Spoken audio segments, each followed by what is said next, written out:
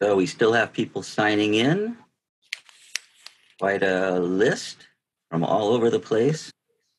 I'm surprised. So we will begin. The first thing to say is I am not Michael Lerner. And my name is Steve Heilig. Some of you I can already see, I know.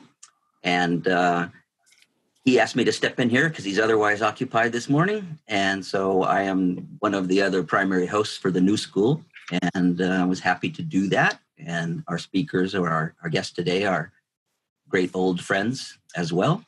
So this is the New School at Commonweal series of talks on all sorts of issues. The Friday morning ones we've been doing for quite some time now with a wide variety of people. But we sort of are doing internal today because our guests today are two dear friends and longtime Commonweal associates and active people, and famous even, we could say. So the topic is being old. And I was going to sign in and listen to this anyway because I don't know anything about that yet. But I love the directness of it because it's just being, for one thing. And old is, of course, a somewhat arbitrary category. What age is that? I don't know. But obviously, we're in a very interesting time in human history where there are more people living longer than ever before. And life expectancy, 100 years ago in the United States, for example, was about 47 years. And it has gone up to the point where, other things being equal, nowadays, somebody born today might have an average life expectancy of 100 years. Now, that has been going down somewhat. And that's information from the famous Buck Institute in Marin, which is a research institute on aging. It has leveled off in the United States, at least, for a variety of reasons, such as the opioid epidemic and things like that. We'll see what the current pandemic does to this as well. But I think it's safe to say that we clearly have more people living longer in the developed world, at least, and it's increasing all over than ever before. And so what does that mean to people? And how do we do that in the healthiest way, in the most satisfying way, in the rewarding way? There's a lot of questions, and they're scientific, they're ethical, they're spiritual, they're psychological. And so our two guests here, and you've read about them, I won't go into their biographies, but they're extensive and impressive. But they actually meet and talk every Thursday evening about all sorts of things anyway. So the idea here is we would extend that into a Friday morning and kind of listen in and have a discussion with them and the things that they're thinking about these days about going forward in life, really as healthily and as in a rewarding sense as they can. So I would like both of them to just say something in terms of welcome, and then we can get into a dialogue. So Rachel, good morning. Good morning, Stephen. Thank you for being here. For being old, it's different than being a regular person with gray hair. It's very different.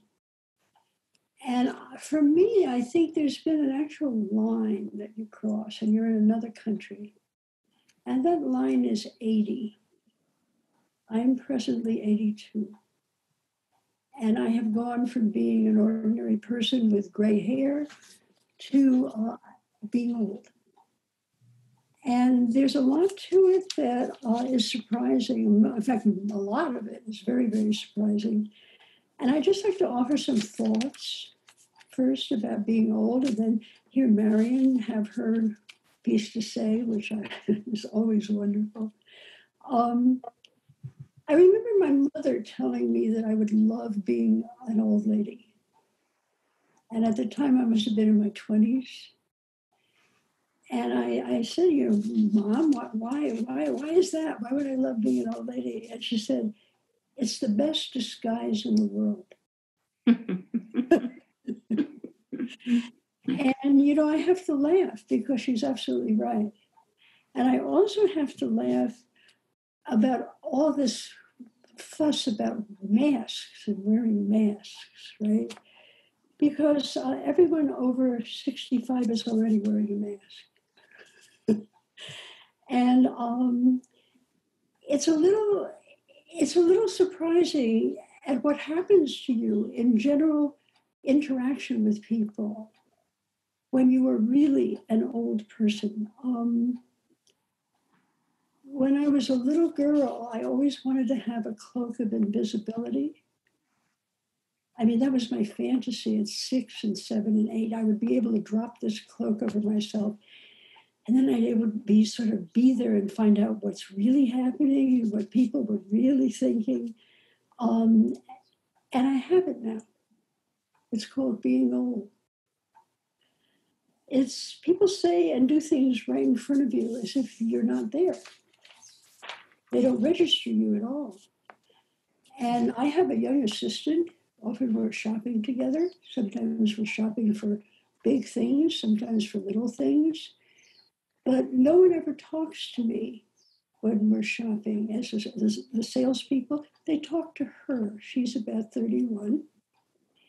And at one point she got fed up with it, and we were about to pay for some major thing. And the salesperson talked to her, and I'm standing right there. And she says to the salesperson, "Why don't you talk to her? She's the one with the wallet." It was so shocking, so shocking. And just to wind up this initial thought about the invisibility, and my mother saying, "I would love this," it can be used very powerfully, but it's also stunning how profound this is at almost every level of society except for the children. The children notice you immediately. Nobody else does, right? And I wanted to tell a story out of my past, out of my profession. One of my students, a young doctor, had a benign brain tumor, and it converted into something very malignant. And she lived in Southern California, and she wanted to come up to our hospital, our major teaching hospital, one of the best hospitals in America, to see the chief of neurosurgery about the possibility of having a surgical intervention and whether or not this was possible. And her husband stayed there in Southern California with the children, her 2 young children, and she was going to fly up here and go to this consultation. And I said to her, "No, you're not going alone. I'll go with you." So the 2 of us went to this consultation. And we ended up sitting for an hour after our appointment date time, right, in a room that measured about 10 feet by 10 feet. And in this room was an examining table and an x-ray box with all of her x-rays of her brain on the box. Right? And finally, the surgeon came in. He said his name to her and began to tell her, show her on the x-rays that there was no hope for surgery for her. And essentially this was a death sentence. And I'm sitting there, there's a little table, about big enough for 2 people, a little tiny table with a chair sitting next to it. I'm in that chair. If I were to reach out my hand, I could have touched this man. He never acknowledged my presence. He simply talked to her, didn't even ask her name. He just talked to her about the situation, and then he left. So about 2.5 weeks later, the Department of Neurosurgery had asked me to come as a consultant because they wanted to help the young residents and some of their doctors interact better with patients, have a better experience because the patient ratings on the department were pretty bad. So I was there, and they had called a meeting of some 25 people, and I talked about my expertise, which is helping people to reconnect to the meaning of their work, their life purpose, their hearts, their humanity, and recognizing that who they are is as important as what they know, especially in the field that they're in. And we talked for about an hour and a half. This doctor was there at the meeting. At the end of the meeting, we all stand up, and he comes over to me and he says, "Oh, Dr. Remen, I am so happy to meet you. I've been looking forward to meeting you. Loved your books, blah, blah, blah, blah, blah." And I look at him and I can see he has never seen me before. I was a foot away from him for 30 minutes, and he has never seen me before. And I say, "We've actually met." And he said, "When was this?" And I tell him 2 weeks ago when you were doing that consultation on the young doctor with glioblastoma. And he says, "What?" I said, "Yes, I was in the room." He said, "Well, I didn't see you." He said, "Oh, I understand. If I had seen you, I would have thought you were her mother. I wouldn't have known it was you."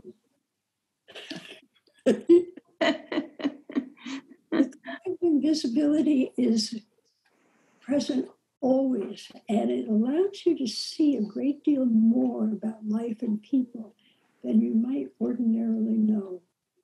So, Marion, your thoughts?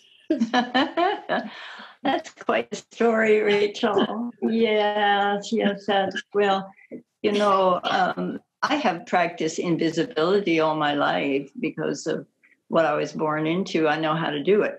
I know how to turn it on and turn it off. So I just throw that in there. So as an elder, it's actually changing. I feel in some ways more visible because my shield is down because of my vulnerability. And when we're vulnerable, we're just right out there to receive kindness and grace that will come our way to help us out. So it doesn't make any sense to be invisible when we're old if we don't.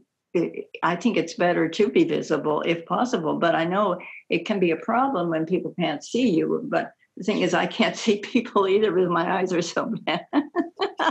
So it's an issue. But I think, it's our culture is not really elder friendly as much as, let's say, in Tibet or wherever other places in the world. It's more a youth culture, but that can turn around if we notice the openings for that turning to happen. And so part of what, Rachel, I think is for us important to reference and talk about is what are we noticing as elders that we haven't noticed earlier in our life. And I find I spend a lot of time just pondering, thinking about things. I don't rush into things anymore. And so there's time to notice in a different way. Do you find that to be true, Rachel, that there's a different quality of noticing that's coming to you right now? Oh, I think that's so real. Yeah. For me, there's something else that goes with it. There's a sense of gratitude. Yeah. Yeah, that my life is so much richer than I thought it was. There's so many more extraordinary things happening around me than I ever noticed before. Yeah, I find that to be true as well. And just daily gratitude. You and I talked about, what it's like in the morning when we get out of our beds. We put our feet down and we slowly stand up and we say, "Oh, thank you. I have another day to walk in," right? Because I never know, whether my legs are going to carry me in a good, strong way. So there's always that feeling of gratitude and just to be able to stand and be upright. And so I think most of you have both of us have felt that, and it's a practice that's so beautiful to be in. The gratitude practice is it allows a lighterness of spirit to be there, and as elders, that's the joy for me, is that I don't dwell in anything that is full of woe and that's hard to be with, that's stressful, because we can't afford to do that as elders, to be in a stress condition. Do you find that so, Rachel, that there's a way of just being more fluid in our feelings as we go along, out of necessity, first of all, to survive, right?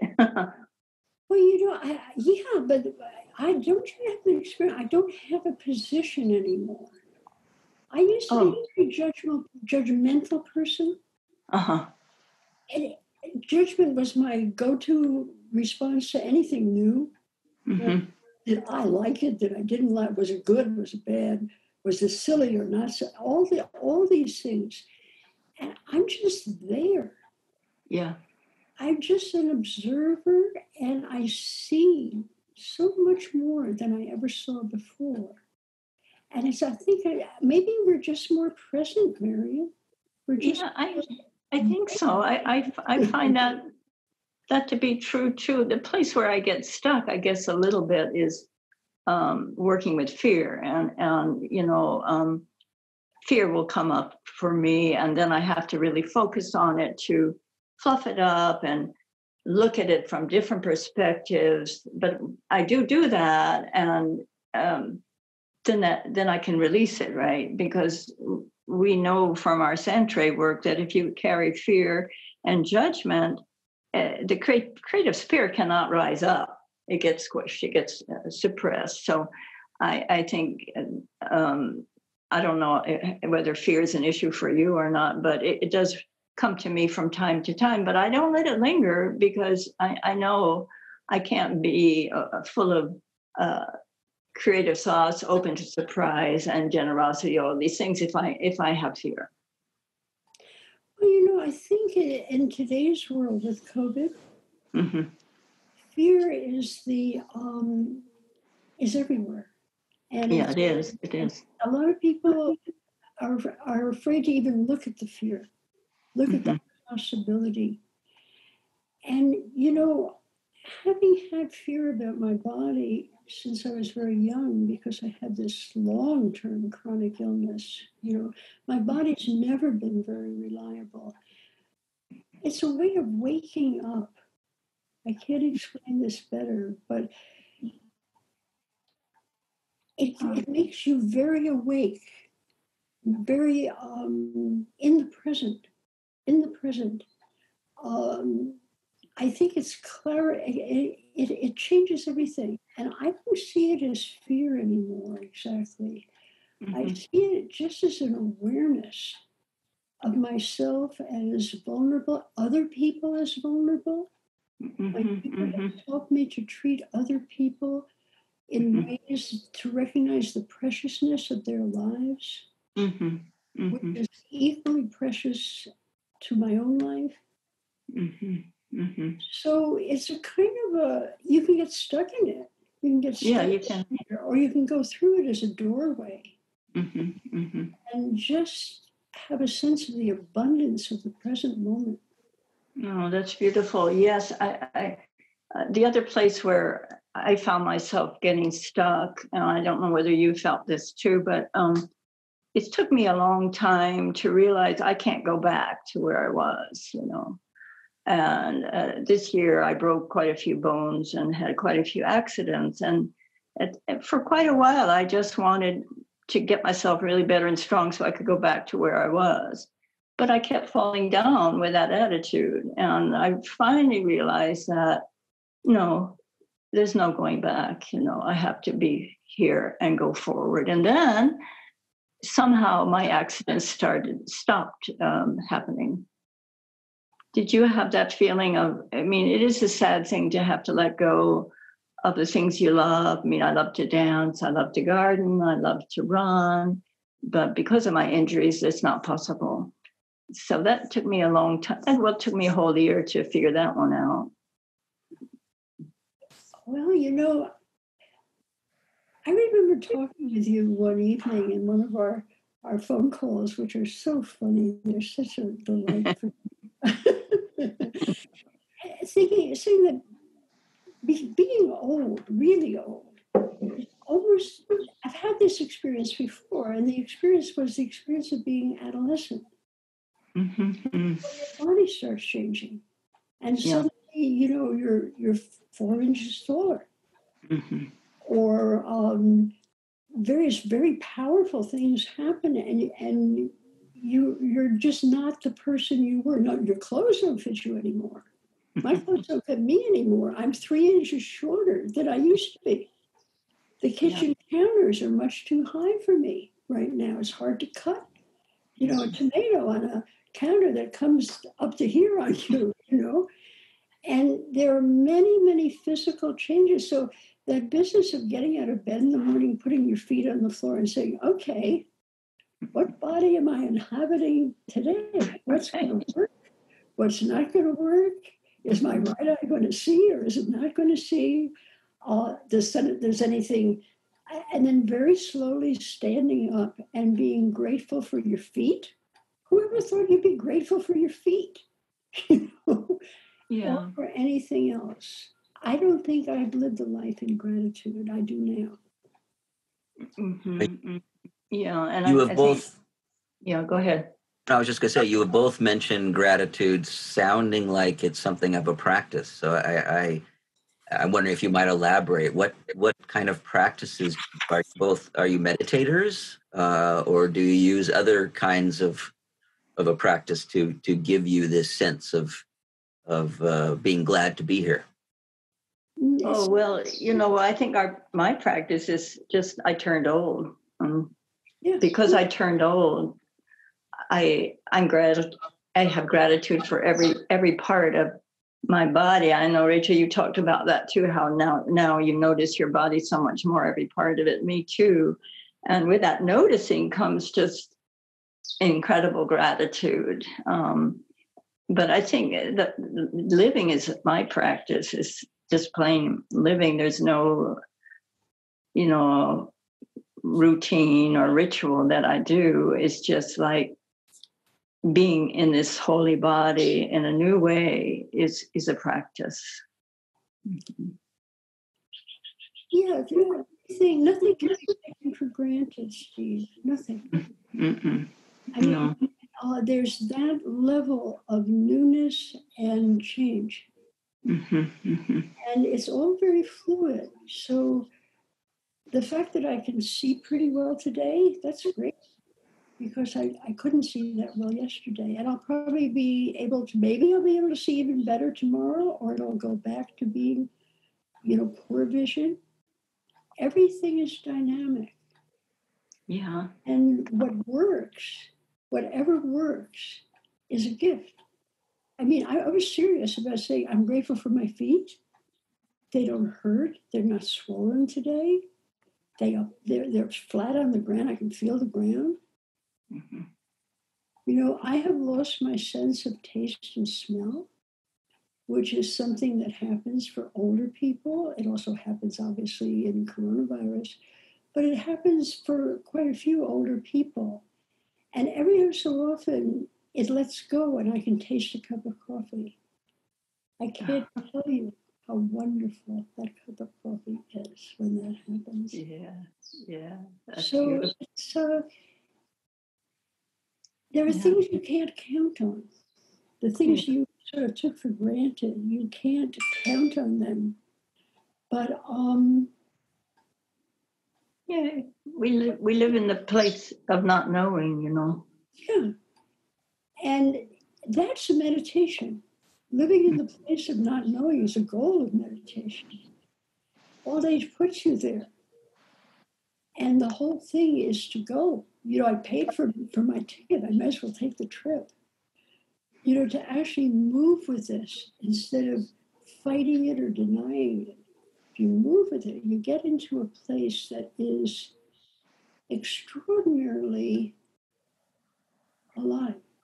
Yeah, I think that's true. And I think with COVID now that the whole world is really living in that place of not knowing for one of the first times in our lifetime, everybody is there. So being old is experienced in some way by many, many people, but in different ways, of course. But that thing of not knowing is so important. And Rachel, you and I were there when the Dalai Lama said, I sit at the table of not knowing and invite you all to join me there. And I thought, well, here we are, it's true.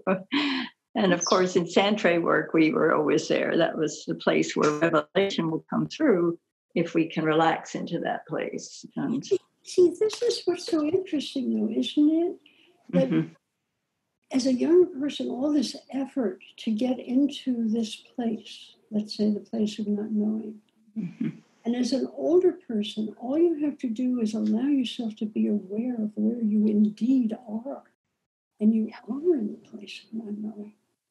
I don't even know that I'm going to be able to get out of this chair at the end of this time we have together. I have no idea. So discovery and not knowing.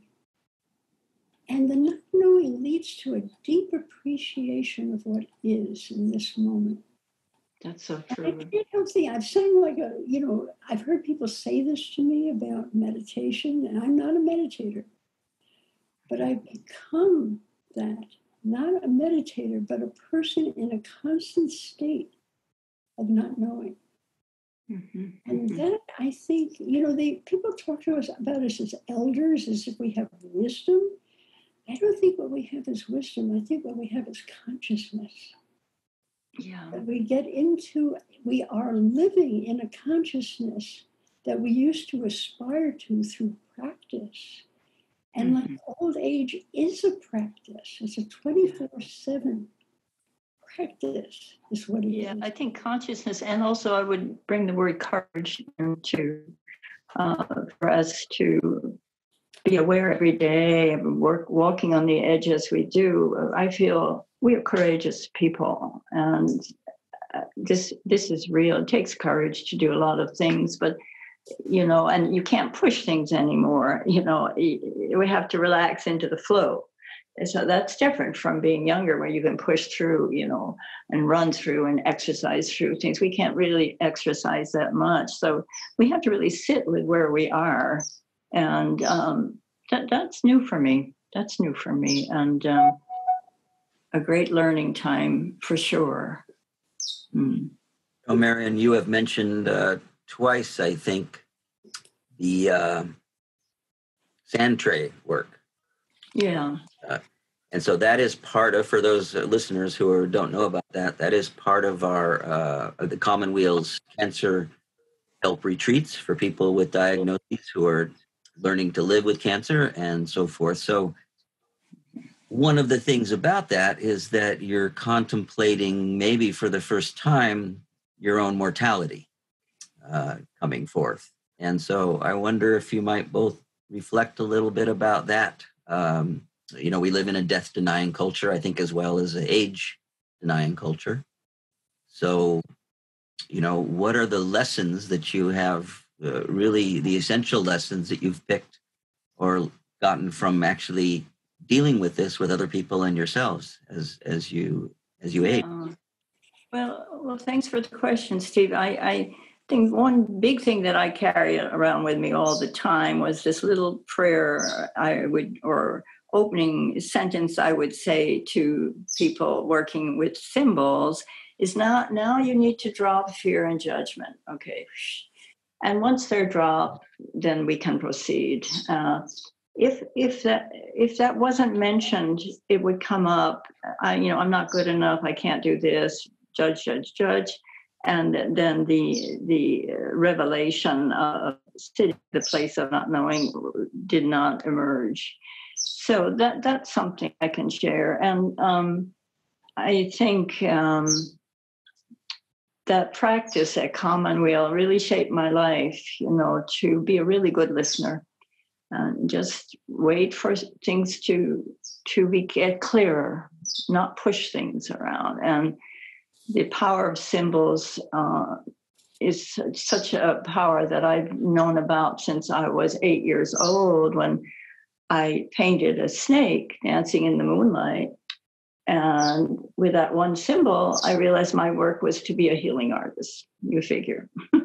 But so I had that experience. And based on that and many years of being an artist, doing my own healing work with symbols and painting and tapestries, I felt I could work with people who were ill and help them come through their illness with more joy and excitement and feeling in the discovery mode, as opposed into the. So Sandra has been a great thing to experience at Commonweal, and I'm so grateful for that time. Mm-hmm. Rachel, you've been dealing with these challenges and prospects your whole life. So you've distilled some of it in your books and teaching. What can you say at this point that becomes clearer as you age? It's different now. It's different now. Let me just run a little bit with that. All of my relationships with people are different now. Mm-hmm.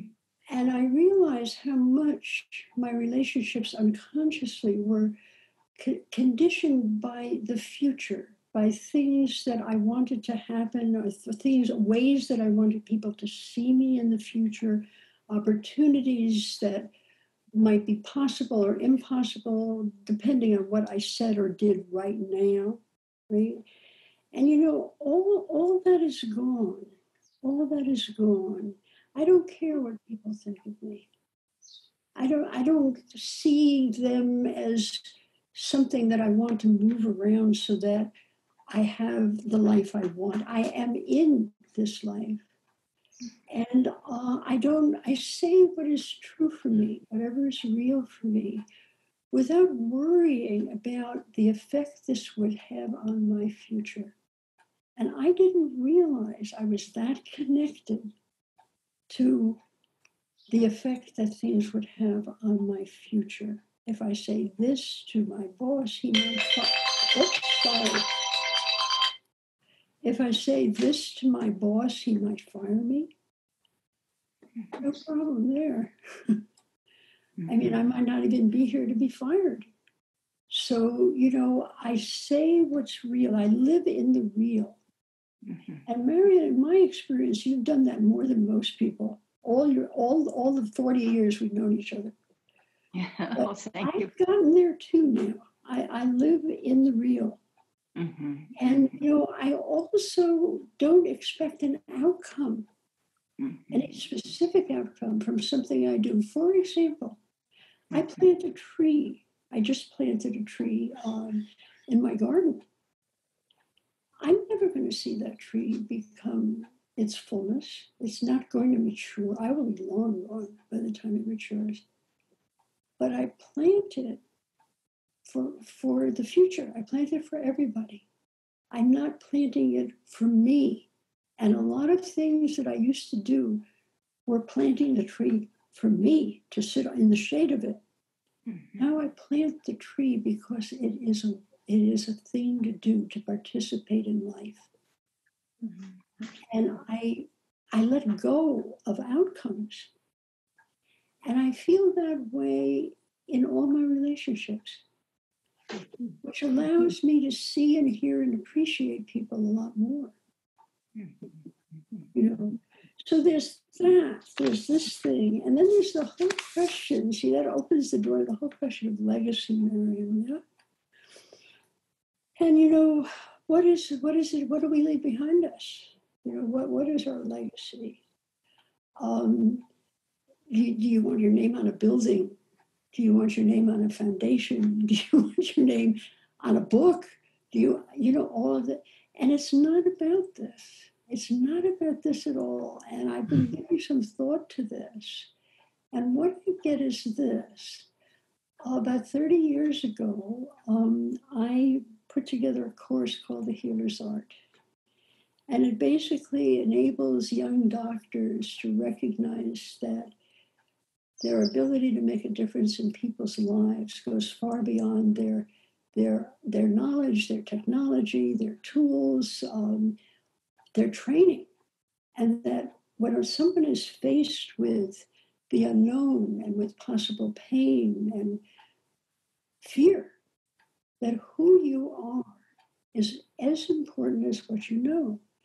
And then the course basically teaches people how to be present, how to be there as a human being as well as a highly trained health professional, right? So what's the legacy for me? Well, I have students. And because of the course, they are going to doctor in their lives very differently. They're going to relate to people differently. None of their patients will need to be alone with whatever they're facing. They're going to accompany people to wherever they're going. And some of these students will have students also. And those students will have students. And those students will have students, medical students. And 400 years ago, 400 years from now, some person will be sitting in an examining room, surrounded by technology that we can't even imagine, facing something very familiar, the unknown and fear and the possibility of death. And their doctor will come and accompany them. They will not need to be alone. And I will be alive in that room as if I was present there, even though I've been buried for 400 years. That's what legacy means to me. And then the other thing is to just see it play out, see legacy play out. For example, we were talking just the other night, Marion, about, this lovely little girl who is 7 years old, who is my cousin. And I know her mother. And I know her grandmother, who is my generation. And I know her great-grandmother, who was my grandmother, my mother. And then I know her great-great-grandmother, who was my grandmother. And I know her great-great-great-grandmother. I know these people. I have sat in rooms and talked to these people.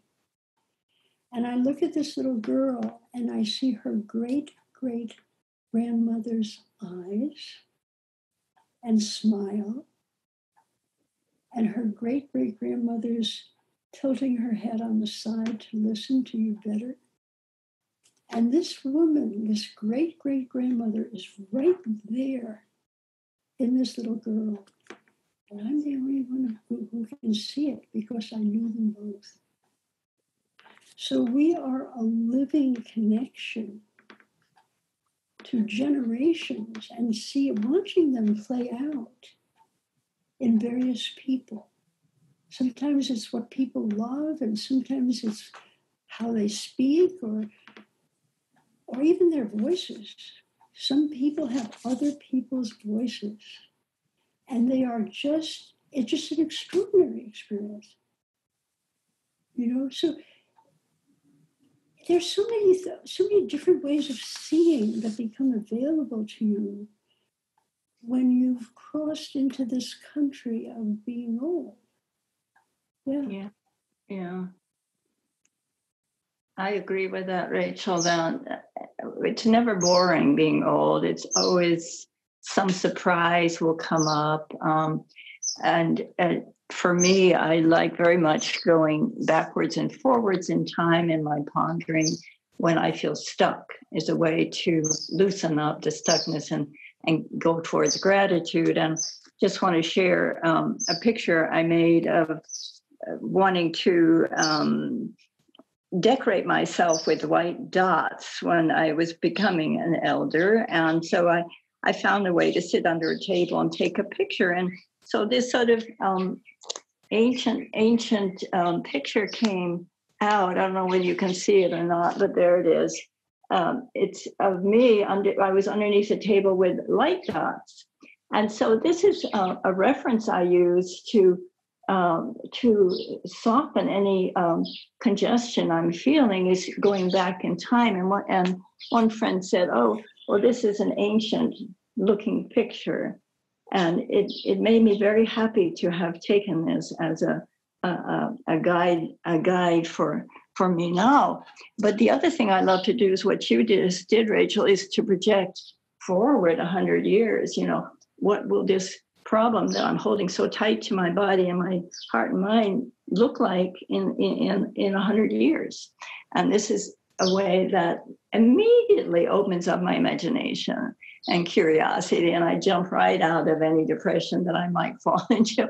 So, we have options going backwards and forwards now in time. We have time to ponder these things. So I am so glad that we can do that, and not to say that the present isn't absolutely dynamic and so precious to us, but we have the options to do that.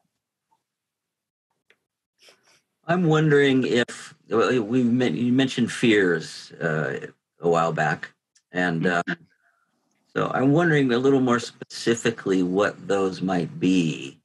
I mean, even though I think I might know, but there's broader impersonal ones in the world, and then there are those about our own health.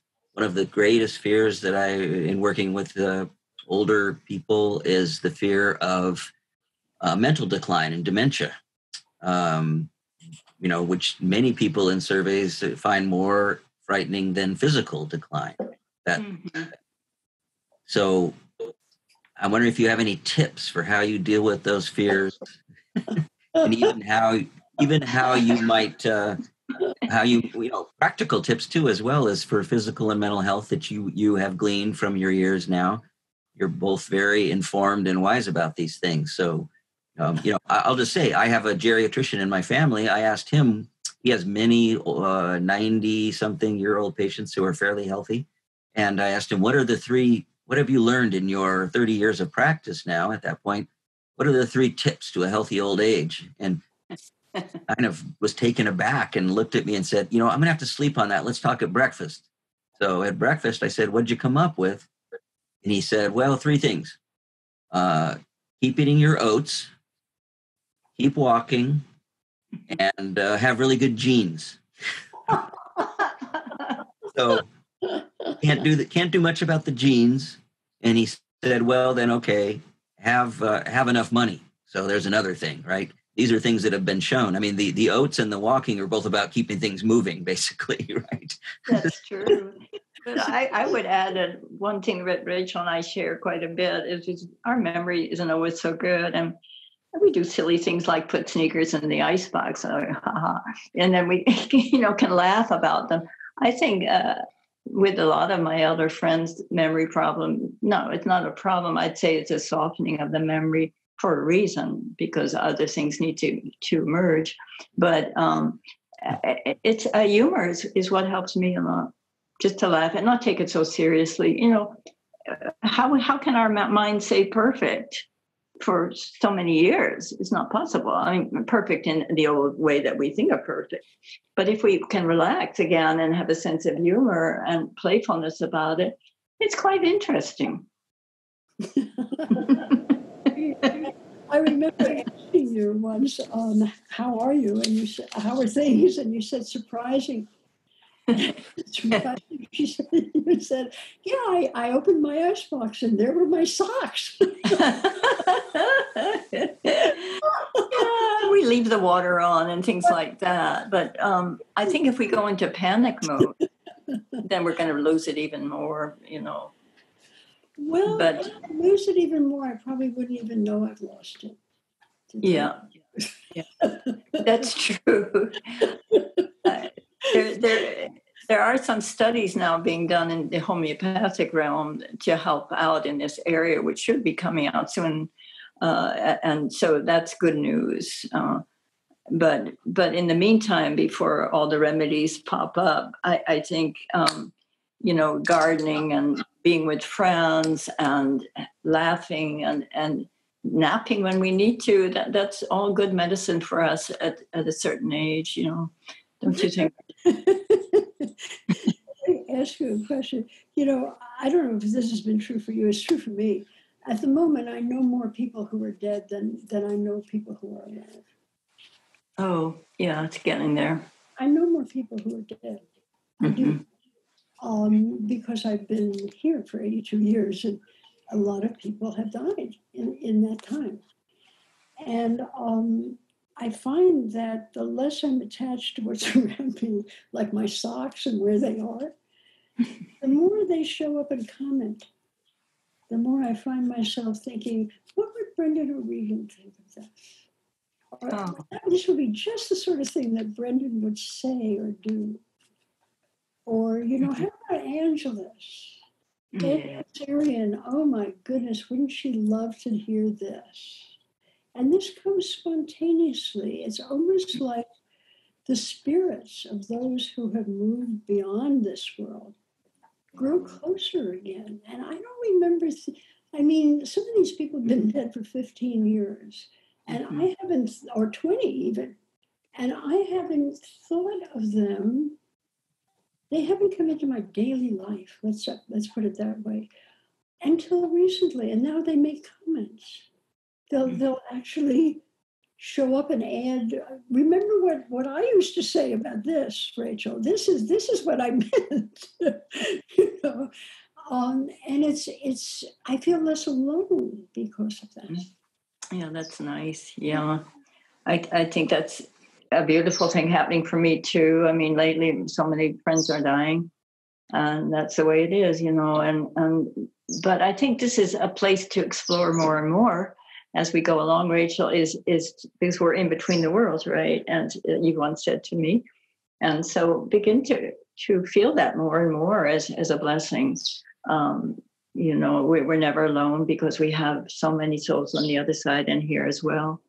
But the one thing about memory loss I have to share, because it does work, because if I get frantic about losing something, all I do is I just lay down on my sofa here for 10 minutes, and then it appears in my mind. So that's just a remedy for this situation to share that. But yeah,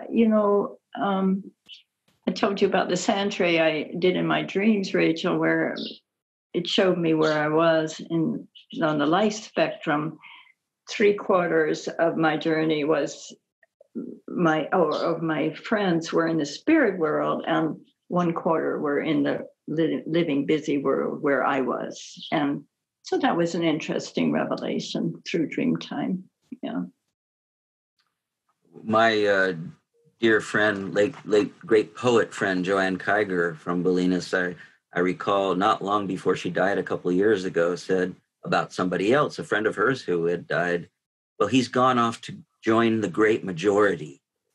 Yeah. And then and she said, and we're all going to be there sooner or later, I wonder about, so here we are in this tumultuous time, challenging time, for all kinds of reasons.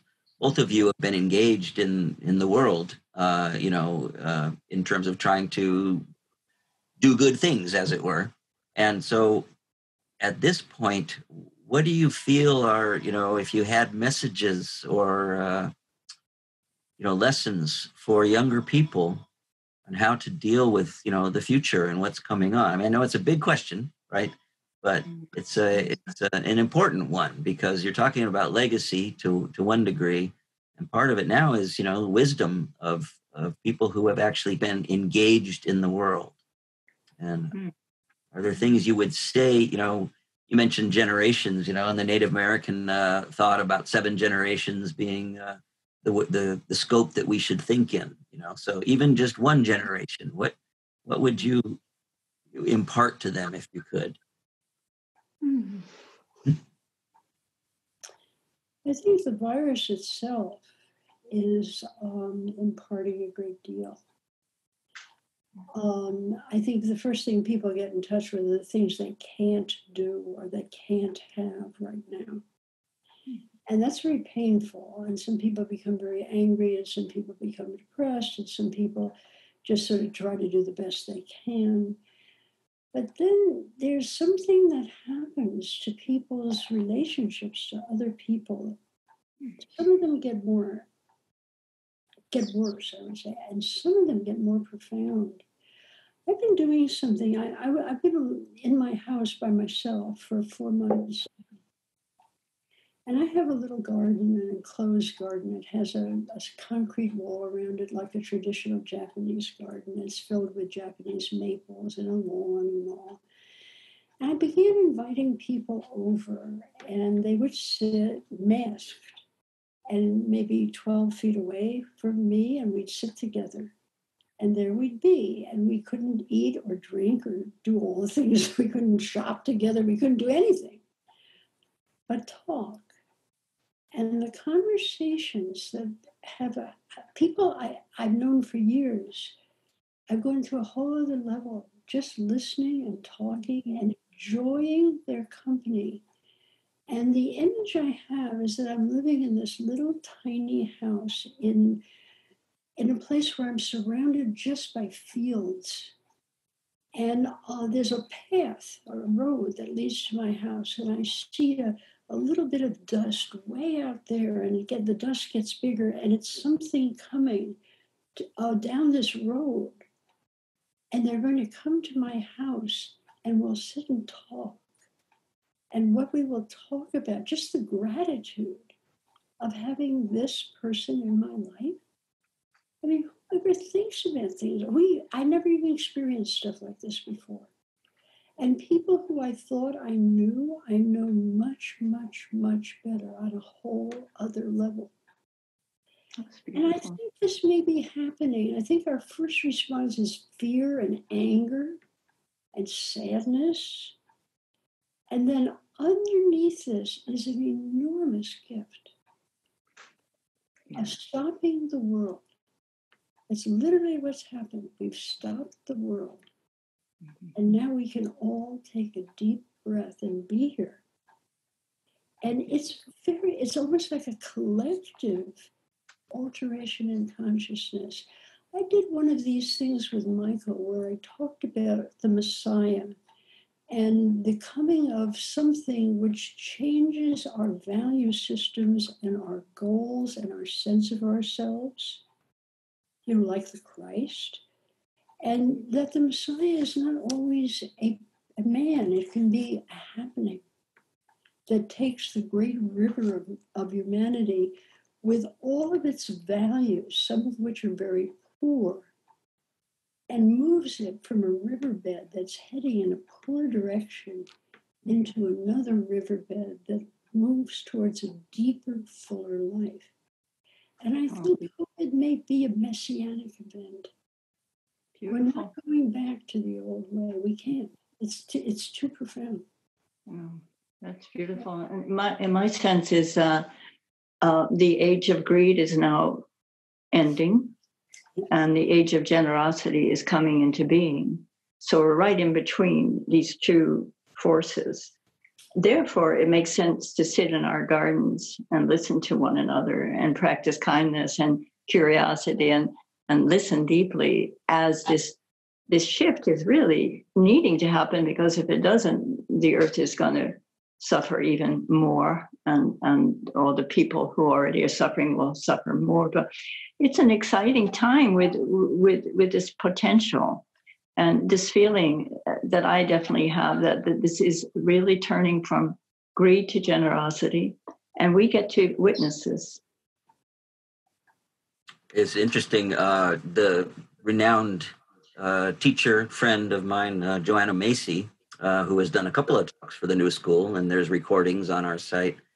This is what she has been teaching for quite some time too, from a Buddhist perspective, but mostly ecological, is that there is what she calls great turning coming, which is going to be not easy and even quite tumultuous and painful, but with a net positive and survival value for for all of us, hopefully. And it's a very hopeful perspective that I think is sometimes hard to see at this point with all of the various threatening calamities coming our way.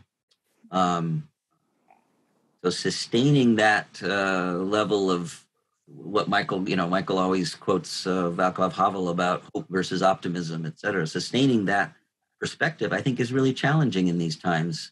Partly because I'm a newspaper addict. I read too much news, and Walt Whitman 150 years ago said that's like taking a bath and bathing in blood every morning, reading the newspaper. But I can't help it because I want to be informed, so disengaged from the world. I want to be engaged in the world as I grow older too. But sustaining hope and optimism, I think is a challenge. Yeah, the thing is, the greedy part of existence is so deep in our soil and in our ways of being that it really takes, a crunching and a manipulating for it to come out. But I think there's no other way at this point to go forward. We need to do that hard work of releasing, if you will, the toxins that have built up, psychological, physical, etc., and then begin to change into the ways that flow more and that are kinder and that are inclusive of all people's well-being. This is my feeling. It's such a big change, but it's a good one, and it's the only one that I think will get that virus to simmer down.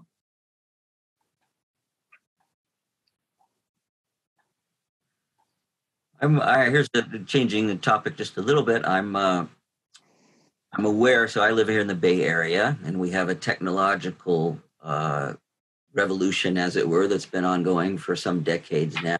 And one of the really fascinating sidelines of this, or aspects of this, is technological geniuses striving for immortality, right? So there's a long stretch throughout history of, the myths of, and the warnings, Faust, et cetera, careful what you ask for, that kind of thing. And so you think about this, this idea that immortality is a good thing, for lack of a better question. I won't even say about, is it possible, because I have my own thoughts on that, but... Are you asking a question? What do you think? What do you think about immortality as a prospect? I haven't gotten there yet, my dear. I'm still trying to be here. I'm just trying to be here in the present moment. That's my answer to that. Rachel? Well, what I was saying before, that our lives continue even though we don't. We are a factor for good or for not good, as the case may be, in this world. We have efficacy. And I wouldn't want to live forever. I think that would be boring, actually. But I don't know, it's not important to me. Is immortality important to you, Marion? Mm-hmm. Well, I think there's an in-between road here, realizing that what we do I've seen this in my life, has an effect much further out than we can even imagine, okay? I just think that's real. Yeah. But right now. How about existing as Marion Weber indefinitely? Oh, dear. No, actions, dear, not in persona.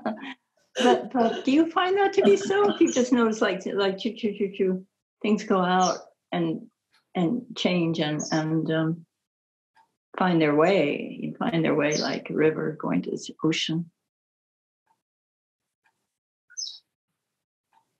I want to come back to the idea we actually started talking about was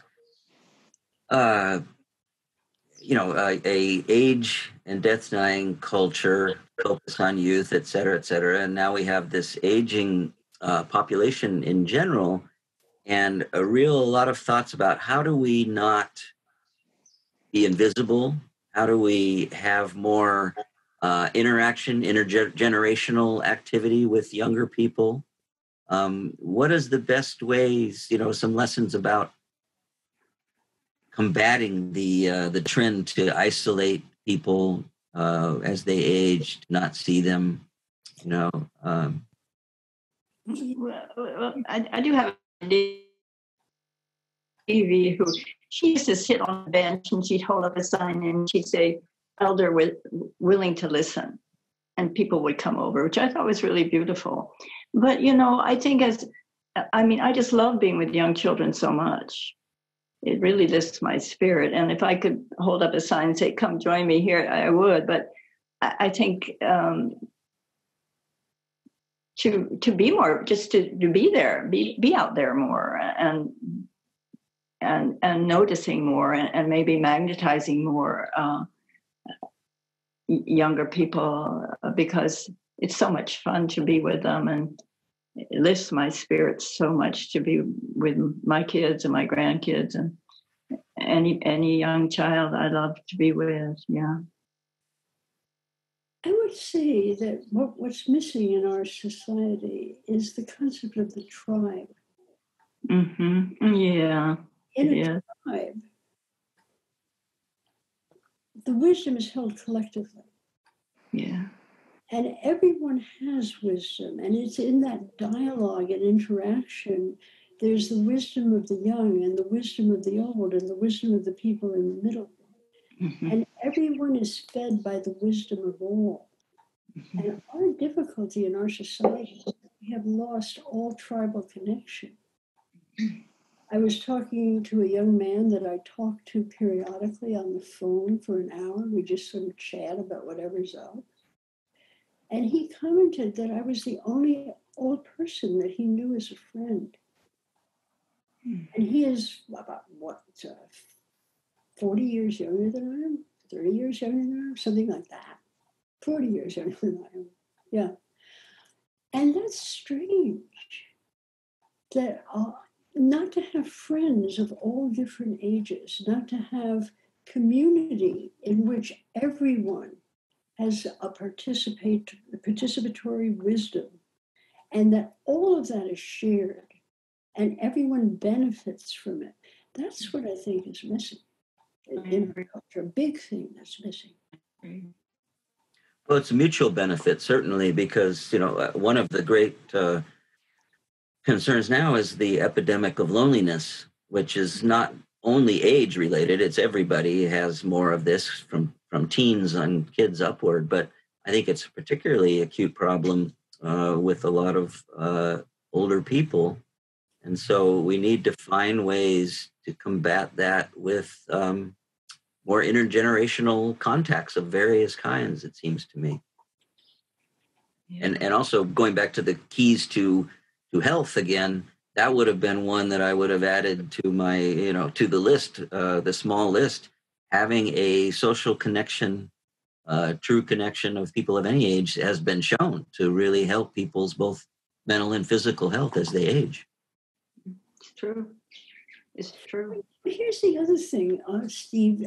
I've come to think that health is not the goal in life. You can have a very empty, impoverished life and be perfectly healthy. And I think a lot of people have experienced that. Or you could have a very rich and fulfilling and you could be fully alive without being healthy. As a matter of fact, I know a lot of people who, through the experience of not being healthy, have deepened their own experience of being human. Right? And the ability to interact with other humans. So I think that the goal of health is not all that it's vaunted up to be. Mm-hmm. As I look at myself, my memory isn't what it used to be. My life is much better, but my memory is not what it used to be. My physical capacity is certainly not what it used to be. My life is much better. I travel better. I have deeper satisfaction, but I'm not as healthy as I was 2 years ago. So that I have a feeling we need to refocus our goals. And along with health comes physical perfection and beauty and all of that stuff, right? The physical body isn't our highest function as human beings. And as you get older and it drops away, sort of, you get a sense that what you're left with was more valuable than your physical body. That's one of the discoveries, I think. And I don't know, I think I live a much better life now that I am much more infirm than I was even, 10 years ago, 15 years ago. Yeah. Okay. What I keep hearing is basically saying letting go of certain expectations and judgments seems to be key. Yeah, and discovering that what's real is better than the thing that you were aiming for, that you judged as desirable. Oh, yes. Well said, Rachel. Yeah, I agree with that. It's so surprising how the releasing of old ways is beneficial for our sense of well-being and our connection to other people. That's what I found, that I'm much more connected to more people since I became more vulnerable and older. I think we need more options, more vehicles to foster those kind of connections, though, where people can find each other, even pre-COVID, but certainly now as well. I have seen, I've been in homes, in communities for older people, and I've seen a tremendous amount of connection there that people didn't have before. They had a great fear of moving into a institution of some kind, and then found that they had been, in retrospect, had been isolated and lonely, and all of a sudden had these wonderful connections with people. And I've also seen it compressed in terms of the expectations when I used to care for hospice patients, who with all these expectations, if I'm ever infirm, incontinent, lose my vision, I don't want to live anymore. But when they got there, they said, you know what, I can deal with this, if with of course support. And they would say, I can live with this. We used to call it at Zen Hospice, Frank Ostaseski's place, we used to call it moving the line in the sand back. People will draw a line and say, I won't live like this. But they would realize when they get there, no, this is okay. And I remember a gentleman saying to me, why did it take me my whole life to realize that I could live, without all of the things I thought that were, essential, and that I'd want to die without them? I said, well, that's what lessons in life are like, They come when they're forced on you sometimes, Yeah, you bring up the healing power of connection, It's beautiful what you say. How people who've been alone and they go to a home, suddenly they come to life again. And I've seen it in my own family. Yeah.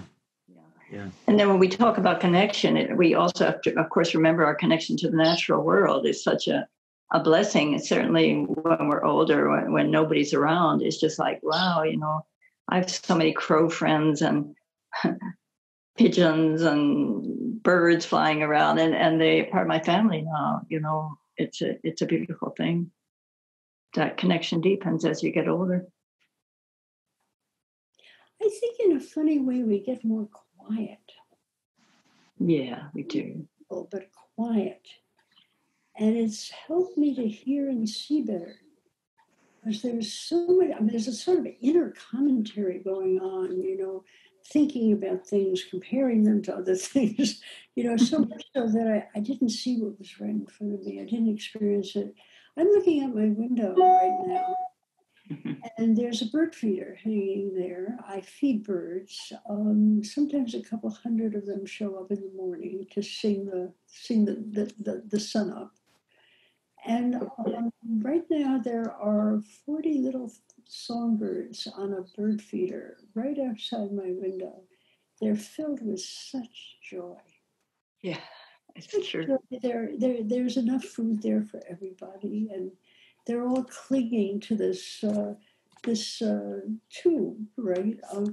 It's filled with food, and the world is filled with food. It's filled with emotional food. It's filled with mental food. And it's filled with food that most people are too busy to eat. Right? No. And just watching them, I sometimes watch these little birds and watch their relationships to each other and how they share the common good. This bird feeder, the common good. And there's room for everybody.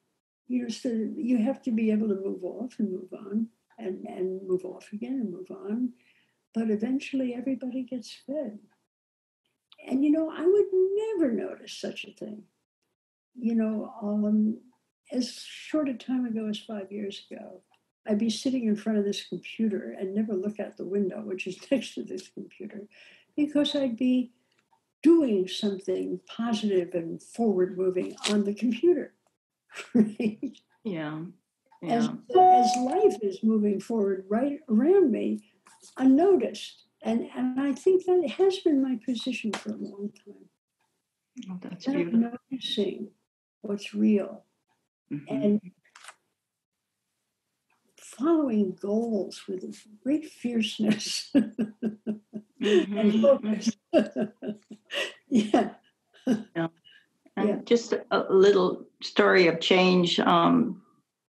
Michael and I were walking on the beach, and I can't run anymore. I said, well, Michael, why don't we just try and walk through this group of birds without making one move? So we did. I said, okay, here we go. And we did this incredible walking meditation, and the birds slowly would begin to open up in front of us, but none flew. And it took us quite a long time to do, but we did it. So that's just an example of shifting gears from being a runner in the Dipsy race to walking through a herd of birds in a quiet way, not to disturb them. Who would have guessed? Maybe a Taoist or somebody like that, right? Both of you, I know both of you have been readers much of your life. I'm wondering if at this point in your lives you have any particular favorite books, your absolute essentials, a handful. Sometimes that list goes down as we get older. That you find that inform your lives now, that you just can't. If you had a handful of books that you couldn't live without now, that you really wanted to keep, what would they be? Oh, this is not a good question for a person like me, Steve. I read one handful. Mysteries and spy stories. Murder mysteries and spy stories. And I learn most of what's valuable from people and whatever is around me. Yeah, I'm not an intellectual person at all. I'm a very intuitive person. And I'm actually saying this out loud because I've always, it's amazing because I've always traveled with a whole herd of very intellectual people and have been a secret reader of spy stories and murder mysteries. Yeah. So what are who are your favorite authors in that realm? Oh, that doesn't even matter, actually.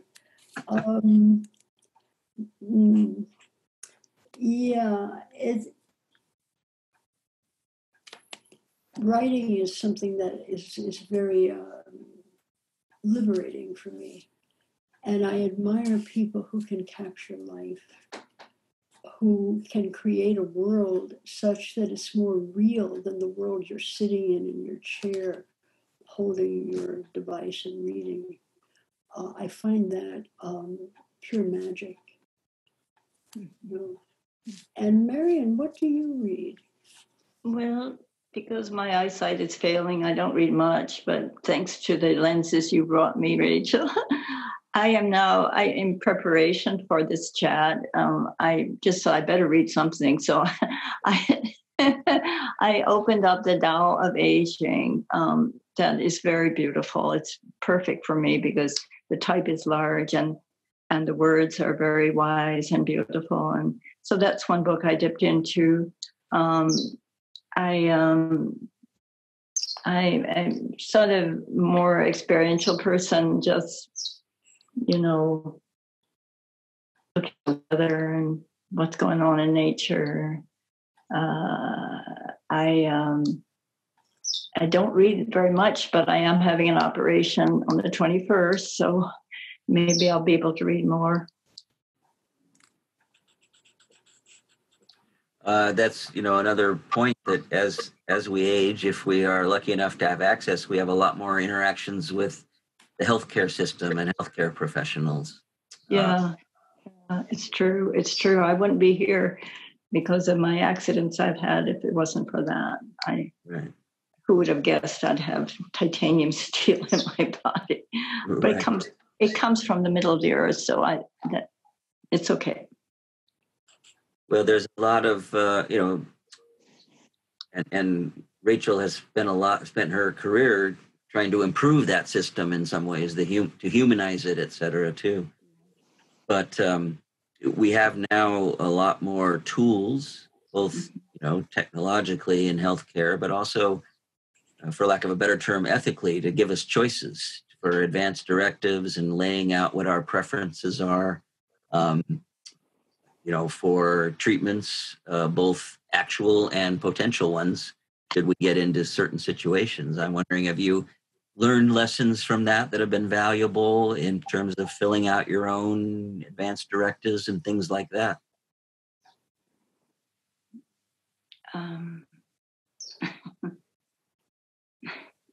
Advanced directive meaning what you do with your body when you're dead? Oh no, I mean, that's one. That is one.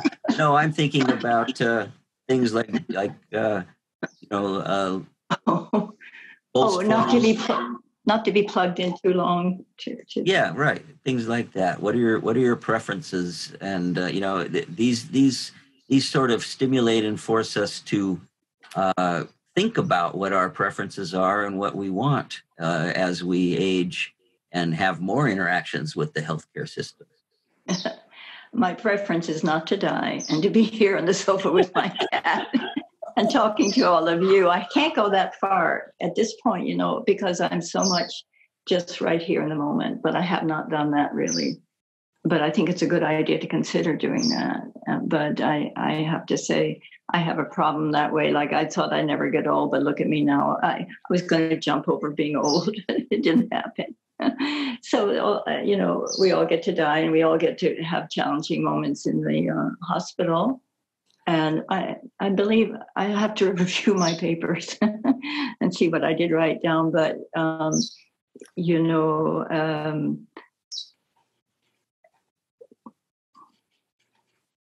I like the story of the Native American man who went up on the rock, you know, to die. You know, he let his spirit go, but then it rained, so he came back in the house. Yeah, well, that was at the end of Little Big Man, the movie, the famous movie. Was it? Yeah. So, you know, I have no idea about that, but I am trusting something very deep that I will die in the perfect way at the perfect moment, and I'm not worried about it. This is something your doctor's supposed to talk with you about, so I'm identifying a lapse here. I'm too old for this. No, yeah. Rachel, your thoughts? Steve, I had something like 8 or 9 major surgeries. Oh. I've been on a ventilator at least twice. And I really have no preferences about this one way or the other. The person who goes through experiences like this are not the person who's talking to you right now at this moment.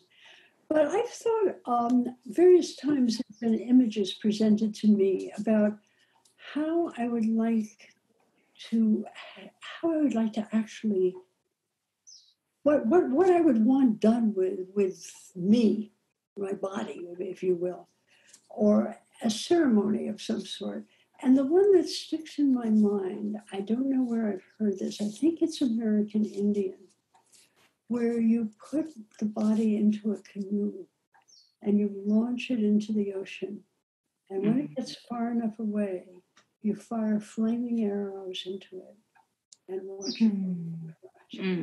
I like that a lot. That feels right. Now, I don't think my friends would be able to arrange that. But that's the kind of thing that I think about. I'm not particularly worried about the suffering because that happens to someone else for whom the gods make ready. I mean, would I like being put on a ventilator this morning? No, but I wouldn't be that person. If I needed to be put on a ventilator, the ventilator could look like something beneficent.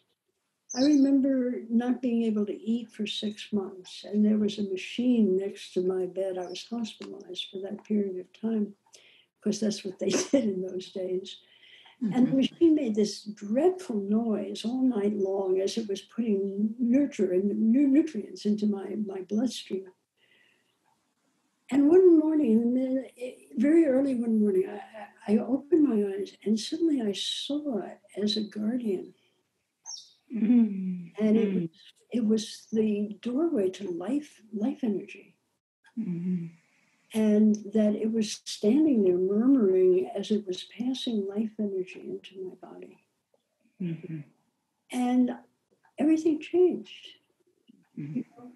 So that all I can say is, you're not the person who is going to breathe their last breath right now. You're not that person.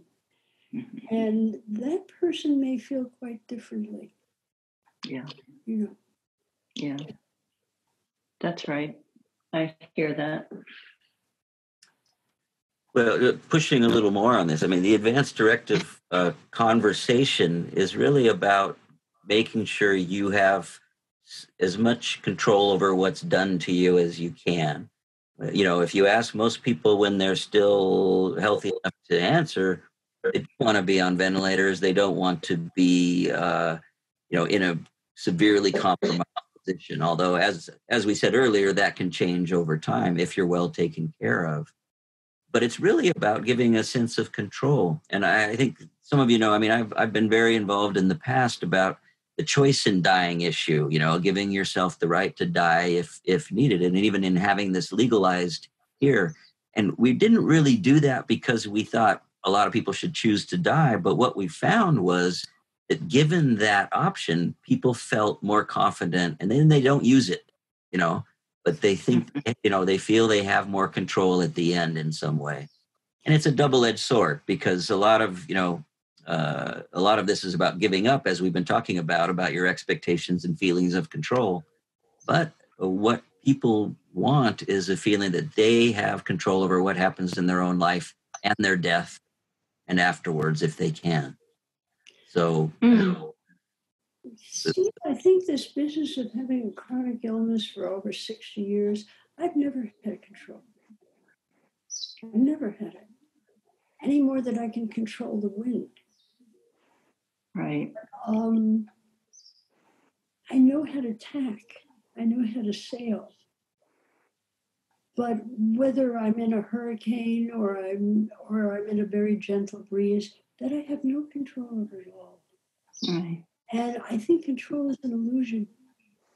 I agree with you. Yeah. In fact, I pulled a stone. It says surrender for our meeting here. Where is it? I'm trying to get it in the limelight. Oh, well. It was pulled. I pulled it 3 times and every time I get surrender. Yeah. So I feel also that it's better to learn to sail to new destinations that are even unknown destinations than it is to try to spend your life trying to control the wind. Oh, beautiful, Rachel. Beautiful. Yeah. Good ending spot. Thank you so much. Well, we are up towards the end here, so I would like to offer you both the chance to say anything you would like to say that you feel hasn't been unsaid here. I will say there has been a long number and a rich discussion on the chat form here that it's so much on there that I haven't been able to really look at it. But we will have access to that, I think, and there's a lot of wonderful things on there. But what would you like to say in terms of closing messages here?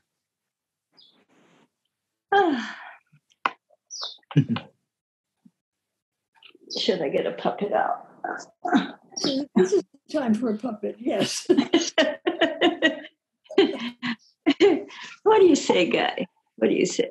Oh, is this? The donkey, yes. The old donkey puppet, and you have to scratch his nose because he likes that, and he'll say something. What do you say? Well, he enjoyed it, and you enjoyed it, really? Okay, and we're sad to say goodbye because it's so much fun talking about all of these things that don't normally get talked about. But he says, to be continued. Good job. It was wonderful to be here with you, Rachel, and share even more incredible words and ideas and love with you. It's just an ongoing joy for me. Thank you, dear. I found a picture of the two of us sitting on a couch. We were about to lead a session of doctors in Commonweal. And it is possibly, we look young and beautiful, so it was possibly about 30 years ago. And you have a stethoscope in your ears and you're listening to my heart. And you've been doing that a long, long time. And I am so grateful because I think you heard my heart long before I did. Thank you. Oh, Rachel, how special. How special. You've been my dear friend. Ongoing. You can deal with all my puppets. But you have cats, right? We didn't mention our cats. I'm surrounded by them. They're sleeping. They're sleeping. It's too early in the morning. I was actually going to mention this. All of us are animal people with the companion animals. So yeah. That's this is, I think, the first one. We have a saying that it's not really a webinar until a cat shows up. But that's funny. But it's early in the day, and they. But a donkey did. Yes, yeah. So with that, you saved us there. Thank you so much. This was a joy. Thank you both very much. It's been a pleasure and an honor to sit with you this morning. And we have a lot more programs coming up, and some of those have been posted now in the chat. But we will get this one edited and fixed up a bit, and will be posted in a week or so as well. So thank you all for listening in, who are out there in the world and have been part of this. And everybody have a wonderful day, and be thankful for your feet. Yes, definitely. Oh, much love. Bye, Rachel. All right. Bye, everybody. All right. Thank you, Steve.